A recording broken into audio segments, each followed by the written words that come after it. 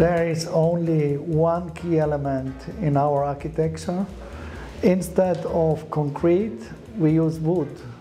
We use wood both for prefab construction, that means floor, wall and ceiling is wood. And inside of this wooden box, we have, of course, key elements. Key items are loose furniture. Loose furniture, not necessarily only wood, but definitely one material we avoid since many years. This is plastic. Recycled plastic takes over 20 years to recycle. That's why we cancel plastic from the planet. There is no perception of wood in the evening if you don't have light.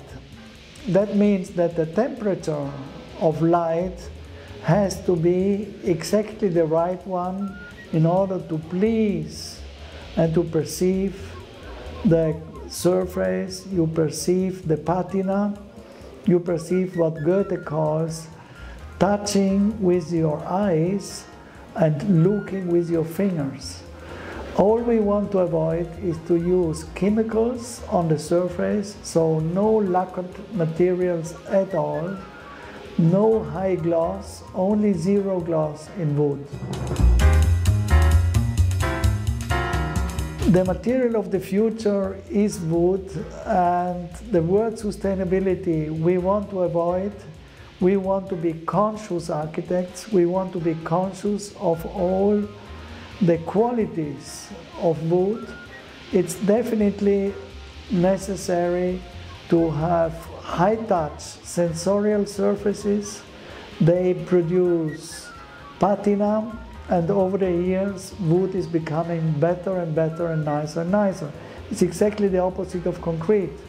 After 50 years, after minimum 2 generations, you have to knock down concrete. Wood lasts forever. I think it's completely nonsense to talk about Listone Giordano.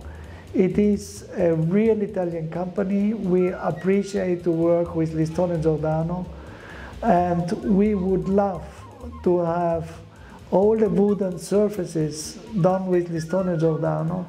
Why? Because it's not only our design. By the way, our design is kind of using the same strategy we use for the lighting of Panzeri.